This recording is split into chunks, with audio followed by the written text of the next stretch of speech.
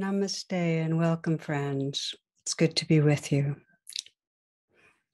So, our reflection today is on purposefully cultivating loving kindness. And in composing, I was remembering what was probably my first introduction. And I happened to be in a yoga class. I was 19 years old. And the yoga teacher said, put your right arm over your left and hug yourself. And we did that. And then she said, and put your left arm over your right and hug your evil twin. Well, so we all thought that was pretty comical. And also, as it turns out, it was quite valuable to embrace ourselves in those ways. Many of you are familiar with the Pali word metta. And metta is very central in Buddhist teachings. It means loving kindness, it means friendliness, benevolence.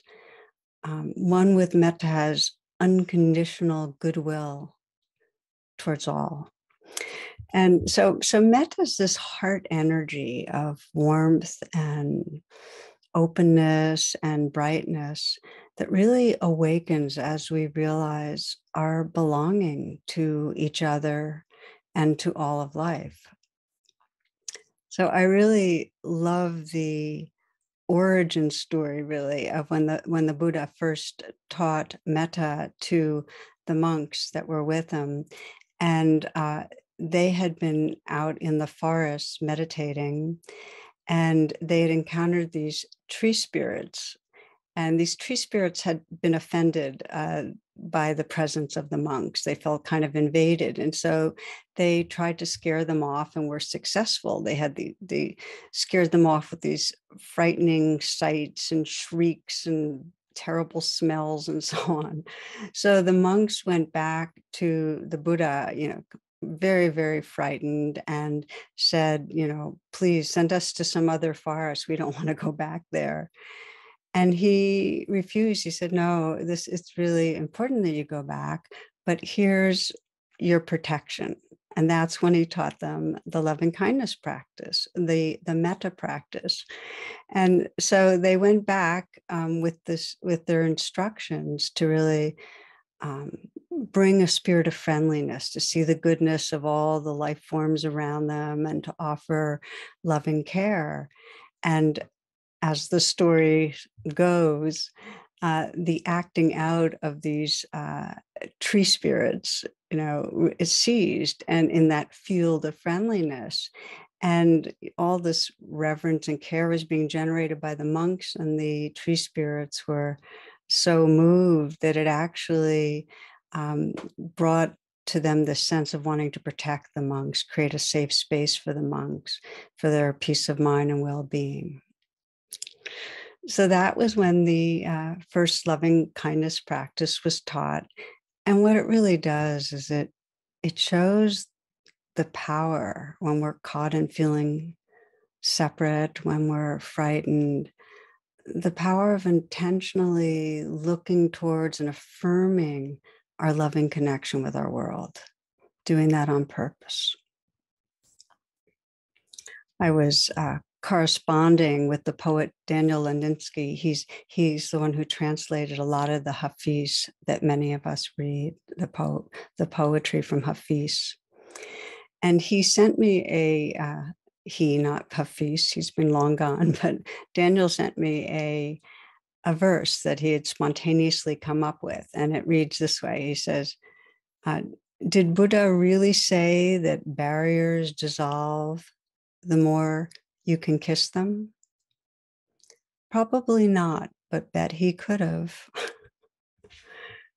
So the Buddha did teach he gave a list of benefits that come from cultivating loving kindness.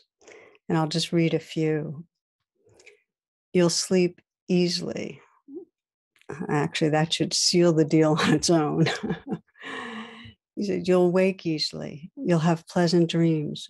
People will love you. The devas, which are the gods or the angels, and the animals will love you. The devas will protect you. External dangers such as poisons, weapons, and fire will not harm you. Your face will be radiant. So Western science adds a lot more to what some of the classical texts described um, as the benefits, more from a kind of here's what studies show kind of point of view, because it's loving kindness has been the subject of a real growing number of studies. So what Western science says is it increases positive emotions and decreases negative, increases feelings of social connection, decreases migraines, chronic pain, PTSD, activates empathy, increases compassion, increases gray matter volume, slows biological aging, makes you a more helpful person, decreases your bias toward others, curbs self-criticism, and it's effective even in small doses.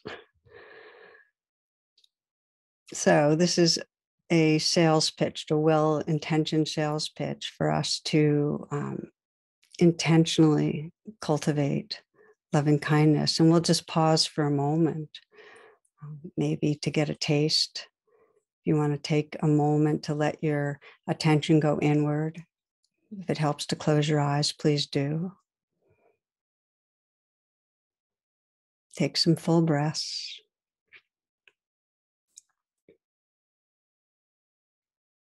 And bring to mind a being you love. Ideally, where there's a kind of uncomplicated love. Child, dog, member of your family, friend.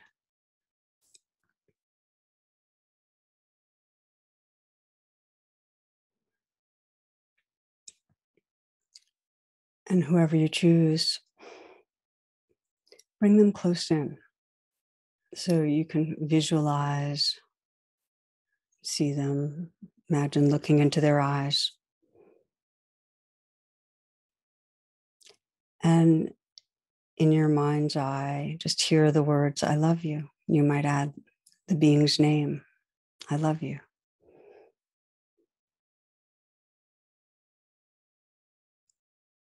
And sense your love being received, that they're actually touched by your love. And that being in their own way communicates the same back to you.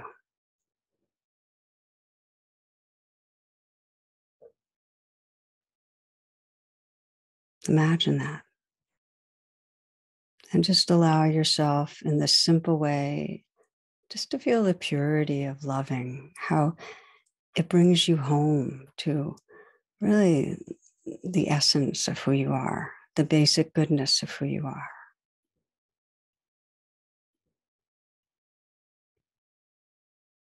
And if your eyes are closed, fine to open them. So while we all have the capacity for loving, as we know, it's easily blocked. If we just look at daily life, we can sense that. And the good news is that scientists and contemplatives agree that we can actually activate and nourish love. We can really bring it into its fullness if we practice, if there's a purposeful practice. And most people think of the loving kindness practice they hear about, and they think of it as reciting, repeating sets of well-wishing to ourselves and others in widening circles. And that's certainly a traditional form. But it's helpful to know that metta practice is any way of directing attention that opens your heart. And it could be through imagery, through touch, through asking questions, inquiry to your own heart, through journaling. What I'd like to focus on in this reflection that we'll be doing together, this talk, is what's really the ground of the practice. And it has to do with learning to see intrinsic goodness in all beings. That's like the ground level dedication, that kind of prayer. May I see the goodness in all beings. And that perception of goodness undoes the blocks to loving. It's what we're really doing is undoing the negativity bias that keeps us locked in judgment, and it just armors our heart. So seeing the goodness. That's what Thomas Merton described, seeing the secret beauty in all beings. And it opens us up to that field of appreciation and friendliness and love. So, as mentioned, it takes intentionality. It has to matter to you because it requires some focus and some practice. Because otherwise, if we don't, that conditioning of our mind and our survival brain and our fears keeps us armored. So we'll pause again. We'll pause again, friends, and let's just feel in our own ways our intention. And the approach to that is this: if you let your attention go inward again and feel yourself right here, feel your breathing body.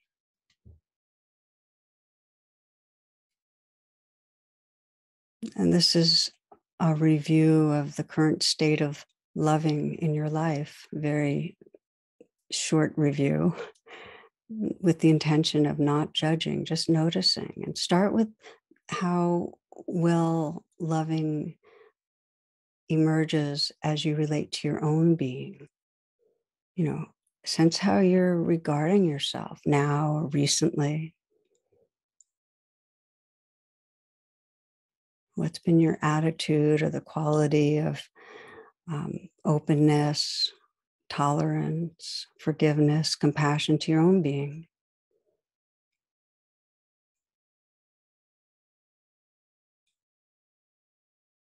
And you might sense if there's something between you and relating with care to your own being. Just notice.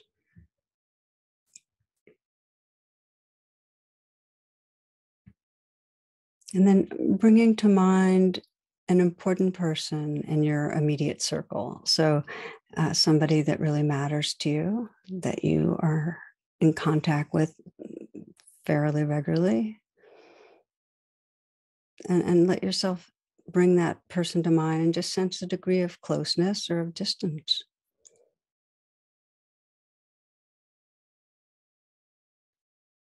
How much open-heartedness there is, and what might be between you and feeling open-hearted.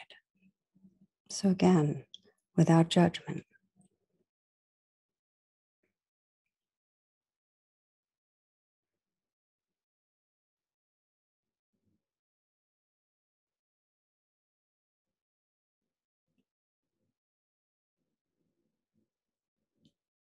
And you might bring to mind another person in your life, someone who matters, where there's some distance, where you're aware there's distance.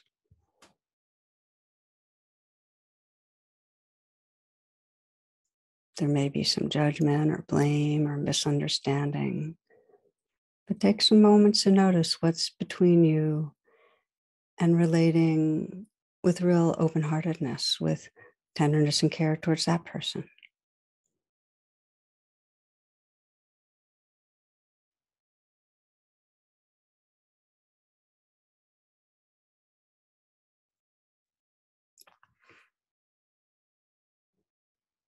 And then that powerful inquiry, if you're at the end of your life, looking back at your relationship with each, with your own being, with these others, what most matters?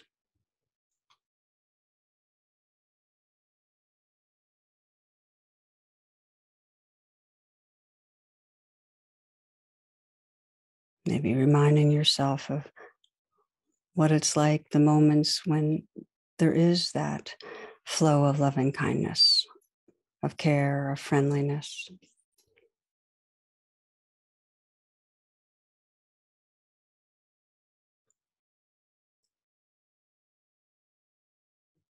Letting this help you connect with your aspiration. What is that deep heart's intention, heart's longing?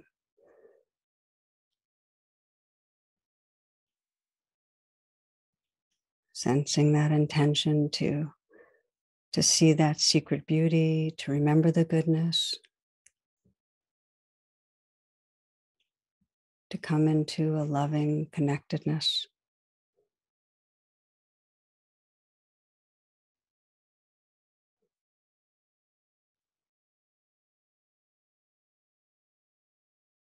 So sensing what matters to you and sense the goodness in you that that aspiration comes from. That's an expression of your goodness.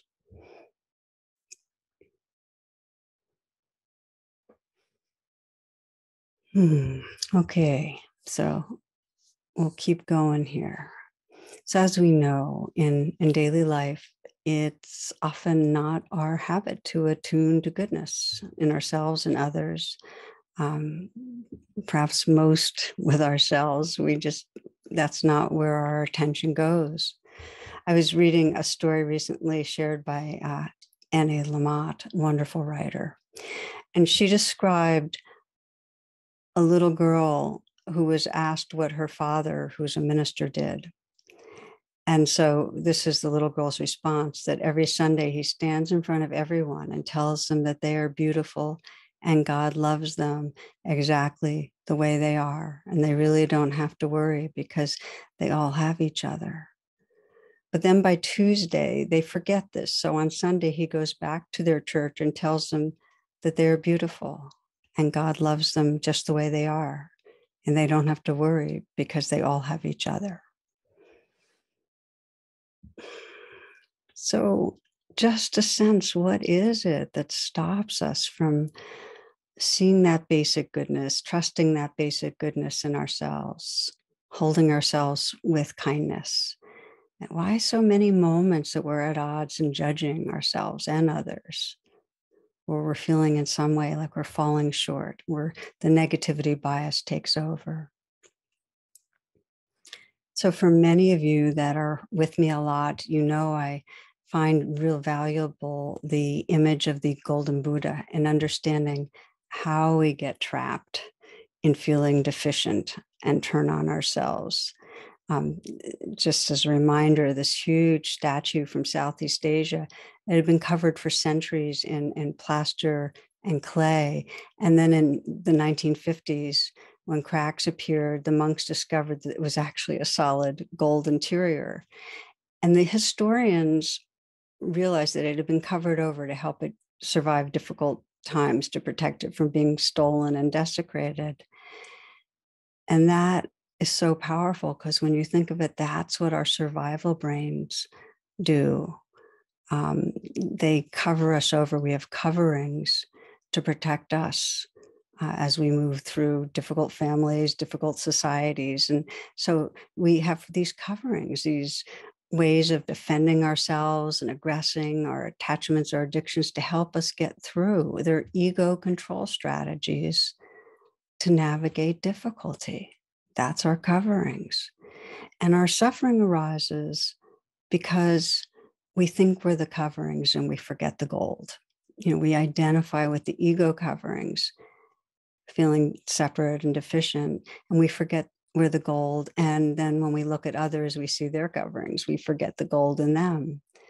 So one of the ways I find this just, it's got an alchemy to it, just to sense it, to imagine the spiritual path is to more and more realize the coverings are coverings, be forgiving, be compassionate, and realize the who we are is that light and warmth and purity of the gold, of that basic goodness. So the starting place, we start with right where we are, where we start sensing, oh, so I'm feeling stuck and there's some block between me and sensing my own, trusting my own goodness, or looking at others and feeling that sense of appreciation and love. There's something between me and that. And just a sense that we get caught in our egoic coverings. So, a personal sharing, a few months ago, I was in a conversation with a very dear friend. I've known her over 30 years, and we scheduled it during a demanding stretch. And after the call, I realized that throughout I'd in some way been looking for ways to make it shorter or end it. And I had been sidestepping her overtures for us to have a visit. I'd been pretty defended and not really attuned to her, what I love about her. Instead, she became clumped with a demanding world out there. someone who wanted more from me, a kind of a threat to my protected space of time. And I deepened attention when I realized that and sensed, okay, so these are the coverings that get in the way. Part of the coverings are my ego's worthwhileness project, where I'm trying to get things done. And when I'm busy trying to get things done, others become some sort of a threat to that. Or part of my ego's fear, that's part of the coverings that I'm going to let someone down. And then that actually prevents me from relaxing and just seeing who's there. And then, of course, part of the ego's covering is the self-judgment that, I'm letting people down and I need to be better. And that self-judgment makes it worse. So the point is that these were the layerings that were blocking me from just simply taking in her goodness, which I so love, her bright heart and creativity, her humor. So it was a habit of self-protection, the coverings. So first of all, to say, if we want to shift, if we want to start waking ourselves up from the coverings and become part of that field of loving the gold, the first step is to just forgive the coverings, to be really compassionate and to realize that under them was just this attempt of our being to find a way through difficulty. It's not badly intended. So I was kind to myself about it. And the next call was last week that I had with her, and I was far more intentional. I was actually practicing loving kindness practice. I was still aware of the ego coverings, where I was protective, where she had some wanting, but they didn't have power. It was almost like the coverings were more transparent. And what was shining through was I was really able to enjoy her goodness and feel our loving and laugh together. If we're on to ourselves, if we see our patterns, they'll still play out. They do. So we have to forgive them and hold them with compassion. But if we're onto them and we hold them with compassion and we forgive them, then that awareness makes it so that they don't have so much hold over us. We can attend more to the goodness inside ourselves and each other. So to help us reflect on this, because what I really am hoping is that you'll in your own life kind of look at your different relationships and go, oh, okay, so where are the habits and my coverings, my defenses, my fears and so on?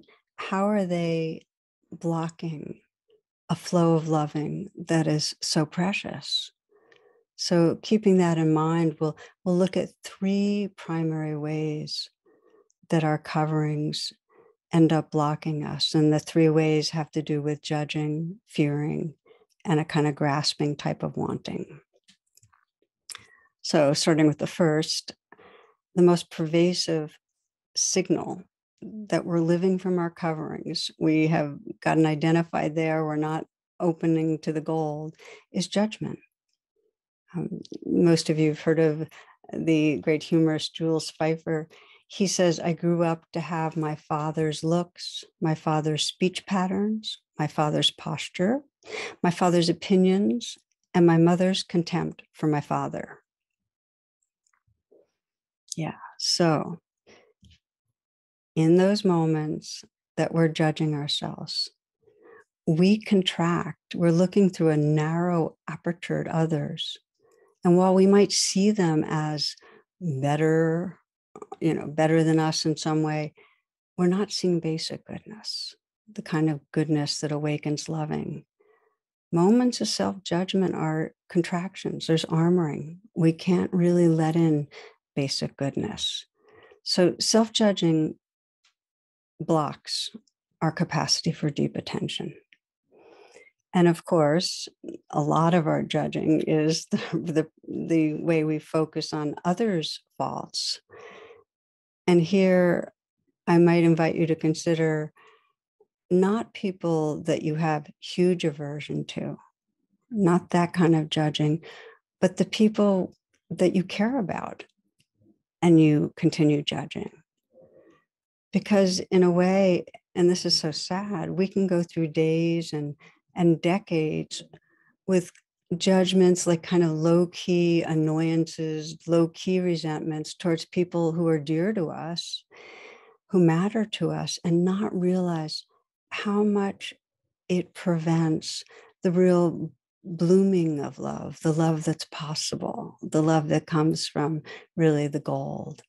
So those are the ones to look at because they're a major sign. It's the judging is a major sign that we're in our coverings and we're not seeing the gold. And you might pause here and reflect for a moment. Bring to mind someone you care about where there is a kind of chronic low-key judgment. And hone in, like pick a person and hone in on maybe a moment when you're really caught in judging them.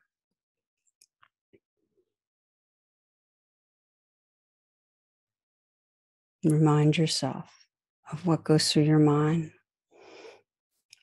how they're falling short, how they're not meeting an expectation.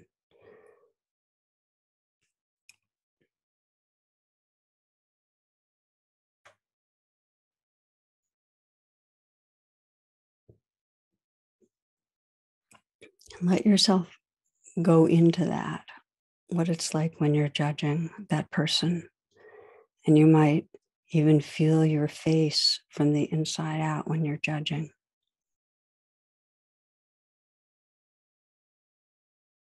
Feel the body, your heart. Just notice what happens.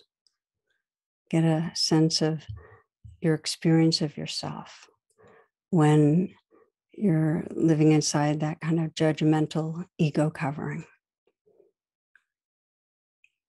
Notice if you like yourself. Notice what you're forgetting about who you are and about what matters.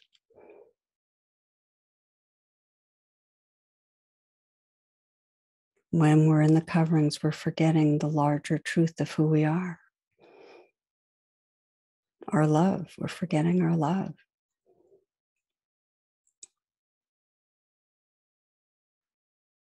You might turn your attention to the person.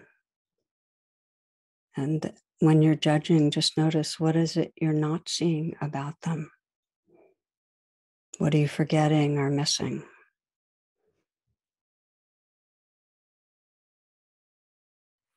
Are you remembering that they long to feel loving and be loved, to live fully? Are you forgetting their aspiration, what matters to their heart?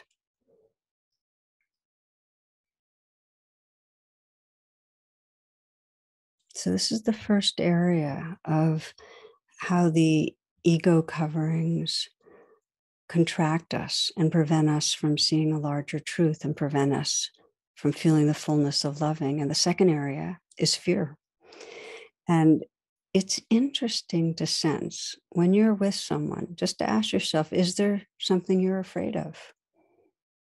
I led a number of workshops just on focusing on fear.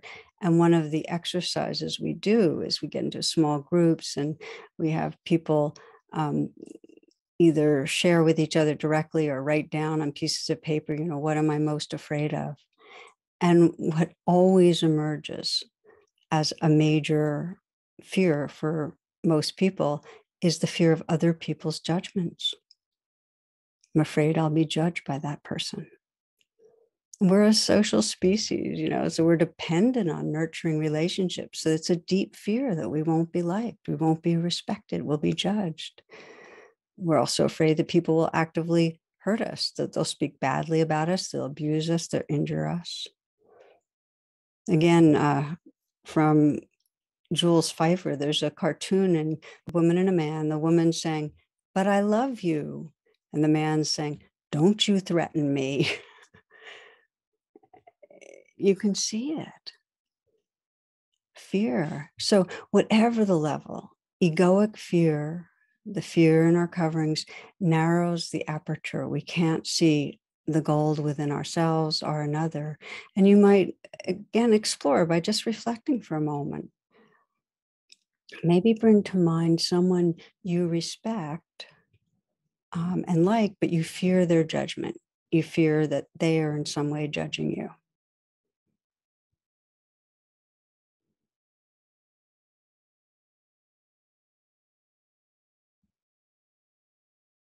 So imagine that. Imagine a person, imagine being with them and sense the experience of what it's like to be afraid of their judgment. And again, sensing when you're afraid of their judgment, just feel it. Feel your face from the inside, what it's like when you're afraid of another's judgment. Your body and your heart. So get the experience of the ego fear that has taken over to some degree, but that being in that covering.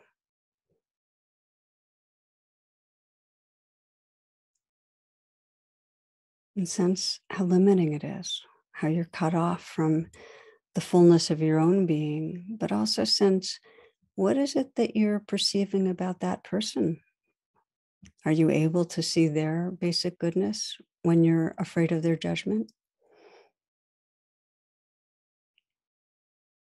Just to notice how much it limits the view.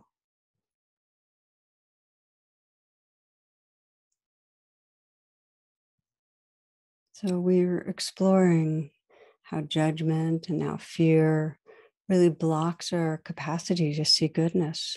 And the third is when we want something, when we have an agenda with someone. We want their attention, their approval, their money, their time. It's impossible to see the goal, to see the wholeness of a being when we're fixated on wanting something from them, including wanting to be closer or grasping around. I want to be closer to you. I want you to share more with me. Story I've always loved of a man, we'll call him John, who invites his mother over to dinner. And during the meal, John's mother notices how beautiful John's roommate is. And she's long suspected a relationship between John and his roommate. And this makes her even more curious. And so, watching the two interact over the evening, she's wondering if they've held back from her something. And reading his mother's thoughts, John says, I know what you might be thinking, but I assure you that Carrie and I are just roommates. Well, about a week later, Carrie comes to John and says, ever since your mother came here for dinner, I've been unable to find that beautiful silver soup ladle. You don't think she did something with it, do you? And he says, I doubt it, but I'll email her. So he writes this email. He says, Dear Mother, I'm not saying you did or did not do anything with the soup ladle, but it's odd that it disappeared after dinner. Do you know anything about this? Later, he received an email back from his mother, and it read, Dearest son, I'm not saying that you do sleep with Carrie, and I'm not saying that you don't, but the fact remains that if she was sleeping in her own bed, she would have found the soup ladle by now. This has been titled, Don't Lie to Your Mother. So this is really about agendas when we have an agenda with each other. And it's most clear with those who are closest. When we want close people to cooperate with our agenda, behave in a way that helps us feel more loved or more important, or that assuages our fears, including our fears for them, our agenda interrupts seeing goodness, opening our hearts. So again, a personal story here where it was really important for me to see my agenda with my son when he was in his early teens. I became painfully aware of how many of our conversations and our interactions, in some way, I had this background agenda, something I was wanting him to do more of or wanting him to do less of, some way I wanted him to be really the person I thought he should be. So I had this agenda, you know, I wanted him to be responsible, responsive, hardworking, be different so I can relax that your life is working out okay. I think that's kind of what it came to. And when I realized how in all those moments when I had that agenda of be a certain way, be different, I wasn't taking him in, just directly appreciating his aliveness and his goodness, his heart.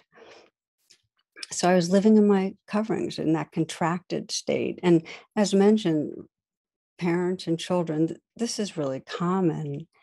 And to see it gives us some choices about deepening our intention to be a mirror of goodness.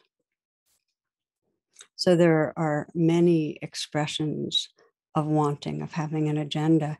And even when the agenda is not fixated on the other person, let's say it's the energy of a driven wanting, an addiction, or an agenda of achieving in our lives in a certain way, it can still blind us. It puts us in that contracted state that blinds us to who's right here. I could feel this poignantly in one woman's description of this time she spent with her father when he was dying.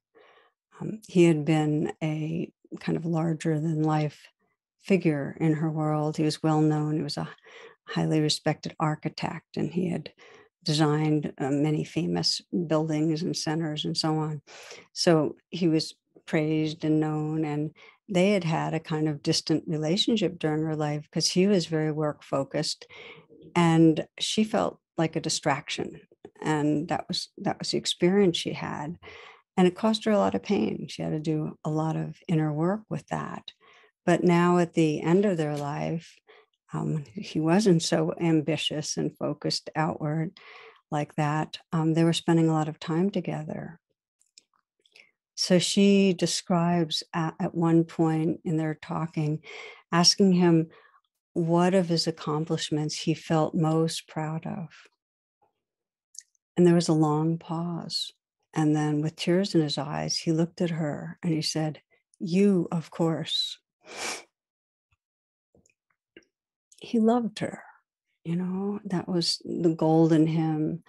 But he had been caught for decades in a kind of grasping that kept him from taking her in or mirroring her goodness back and opening that flow of loving that would have been so healing at the time. So we'll pause again, maybe a bit of a reflection for you of someone you care about and you have an agenda with. Someone you care about and you have an agenda, you want them to give you attention or approval or reassurance, give you time, give you money. In some way, you want them to cooperate. So take a moment to bring someone to mind and sense what it's like when that agenda is activated.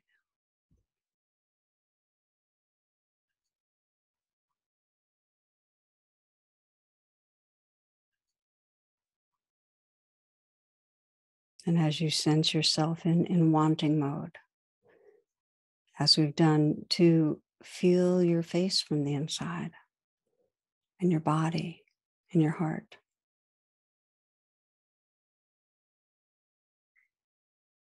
Sense the impact on your sense of your own being, your own wholeness.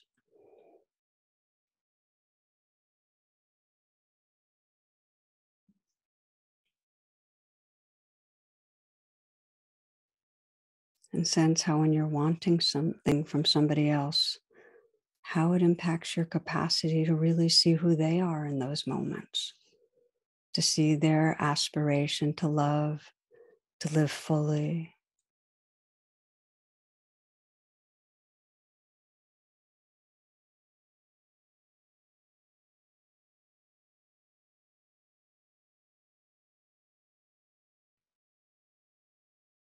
As you're ready, take a few full breaths. So what we've done is we've reviewed the key ways that we contract and are unable to see the larger truth, the goodness within ourselves and within others. And sadly, it can go on for decades. I remember Ram Dass sharing how for most of his adult life, he and his father were always at each other, were always judging each other, trying to change each other. And then he said, towards the end of his life, they both dropped that. And then he said, we became friends.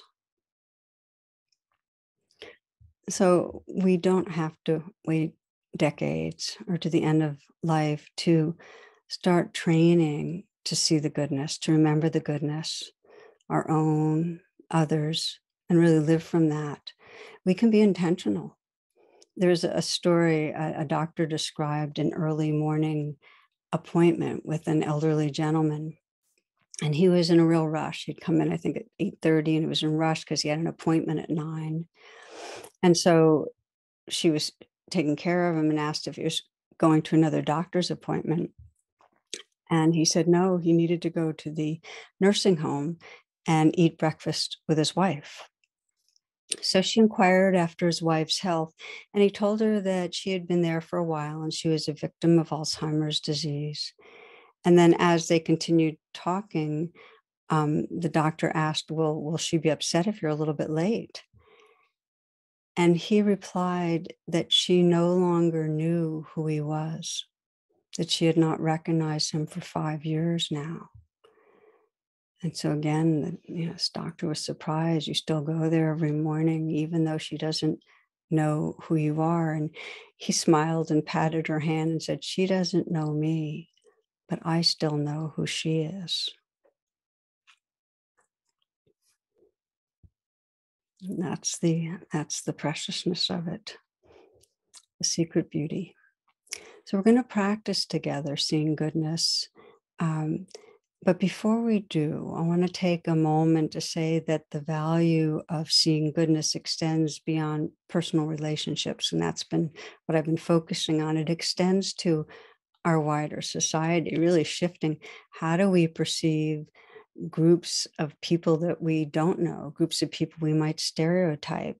How do we get off of the covering and really open to something more true, because it becomes a crucial part of evolving consciousness so that we can heal the divisions in our world, this capacity to see basic goodness. I was listening very recently to a wonderful interview on being with Krista Tippett, and she was interviewing Trabian Shorters, and he's a visionary, a brilliant thinker, and he coined a term, asset framing. And its opposite, to understand it, is really deficit framing, the negativity bias, which is the way most of the world perceives. So he describes, how often we consider a group of people of difference, whether it's socioeconomic, race, or religion, we focus on what's wrong. We do this deficit framing. And here's what's so compelling about it. He says that even when we think we're being helpful, when we're focusing on the struggles that vulnerable people have, and he used as an example, the terms we might use of at-risk children are the school to prison pipeline. He said, we might be well-meaning, but this is deficit framing because it fixates right away on the problematic societal coverings. It locks the other and that group of others in our mind in a kind of less than position. So it reaffirms separation, and it blocks that real respect and cherishing of basic goodness.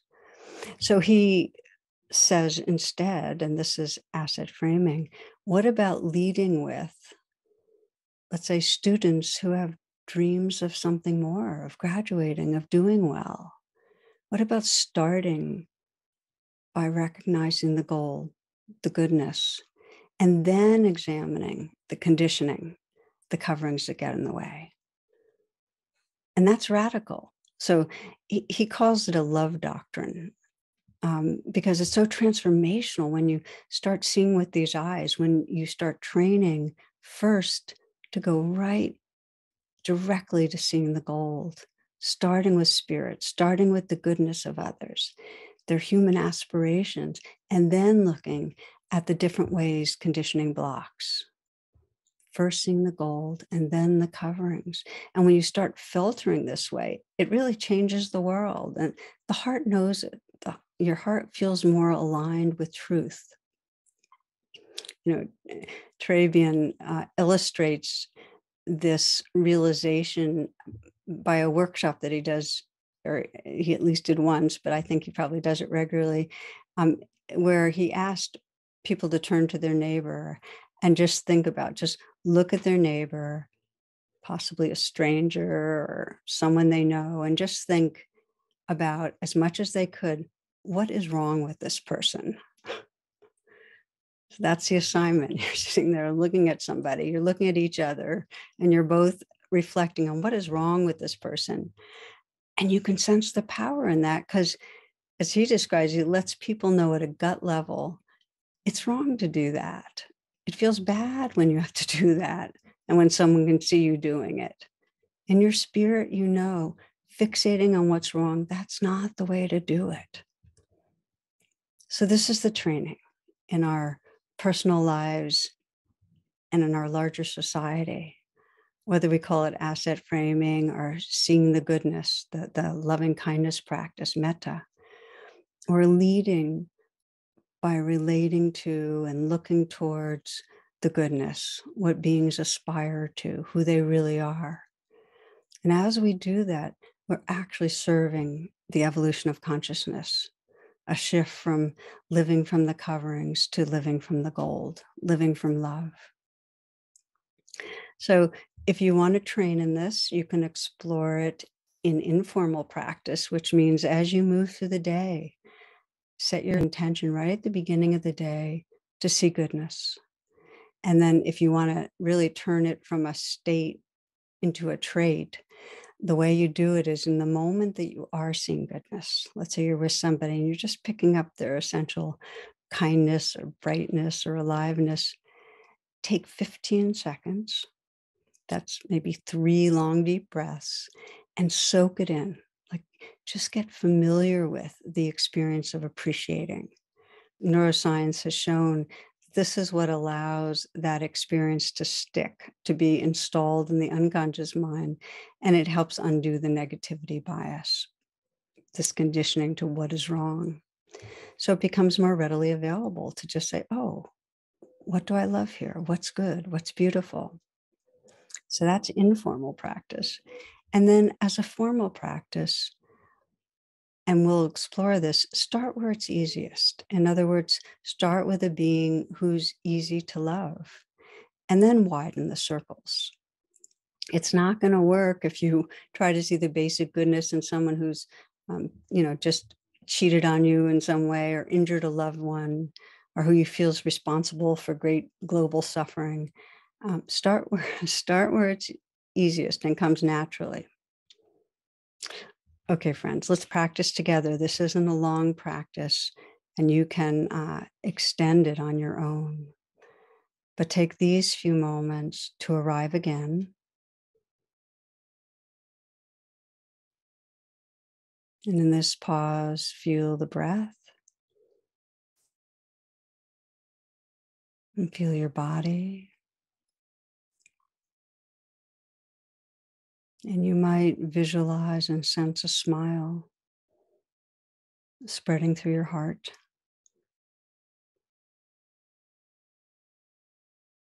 So you can feel the breath as you breathe in and out of the heart.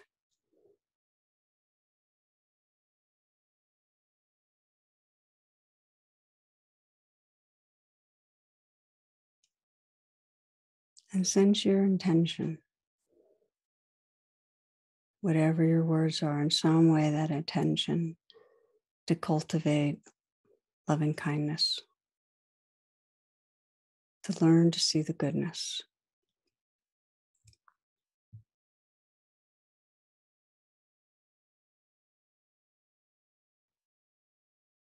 And you might begin by bringing to mind a benefactor. That's someone who's shown you great kindness, who's helped you in some way, inspired you.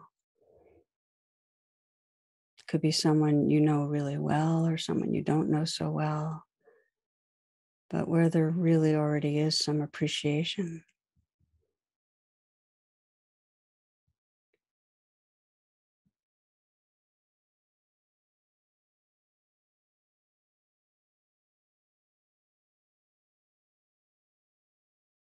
And take some moments to see their goodness,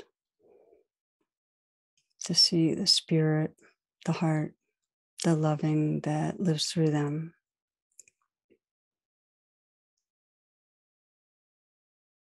You just sense their aspiration for awakening.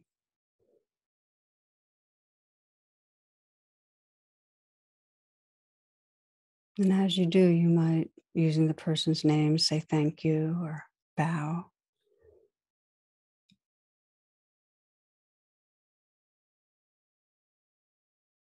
And feel directly the sense of appreciation that arises, the loving, the warmth, the openness. Breathe and feel that filling you.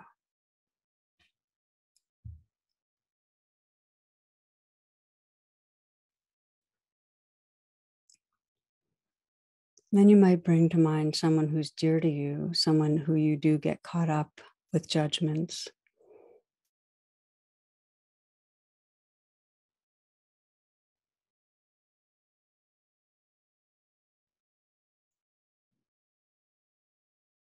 But this time, have the intention to see the gold, see the goodness. You might remind yourself of what they're like when they're loving, happy, vibrant.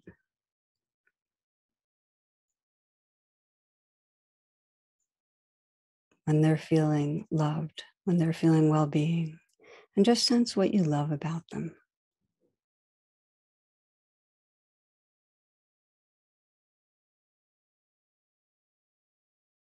And again, as you do, you might say their name and say thank you, or bow, namaste.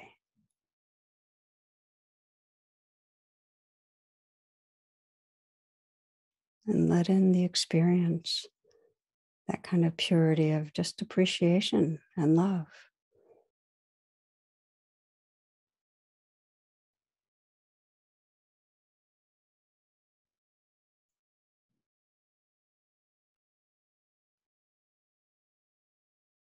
You might bring to mind now a group of people that are different from you, perhaps vulnerable, those you feel concerned for, but some distance from.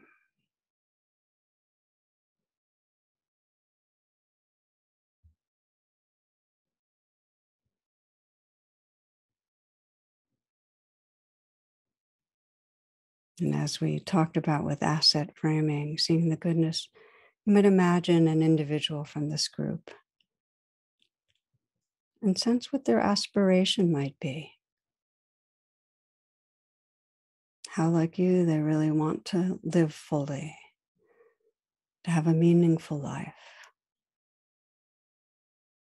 to feel connected, to feel loving and loved.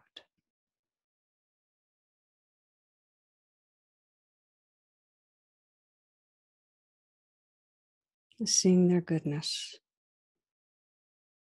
Again, that kind of bow, namaste, letting in your appreciation,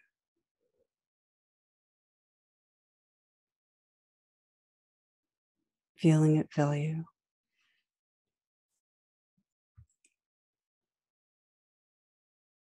And then you might open your attention wide for whatever life form appears in your awareness, human, non-human.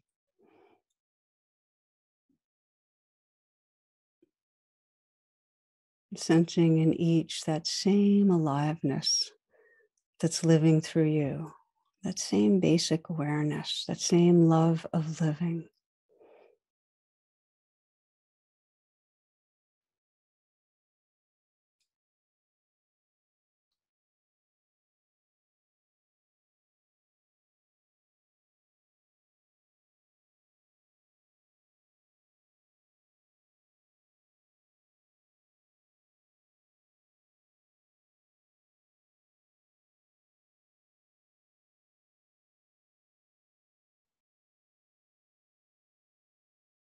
young or old, beings of different races, different places on the planet, trees, bears, birds, the same aliveness is living through you, animating each. Same basic sentience, love of being alive.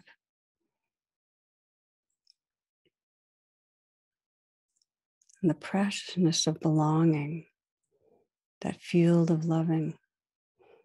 Sri Nisargadatta says, when you know beyond all doubting that the same life flows through all that is, and you are that life, you will love all naturally and spontaneously.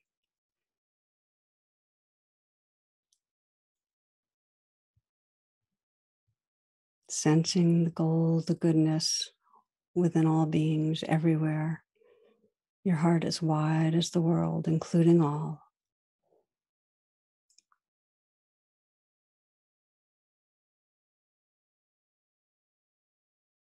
And from the Metta Sutta, even as a mother protects with her life her child, her only child, so with a boundless heart, may we cherish all living beings, radiating kindness over the entire world.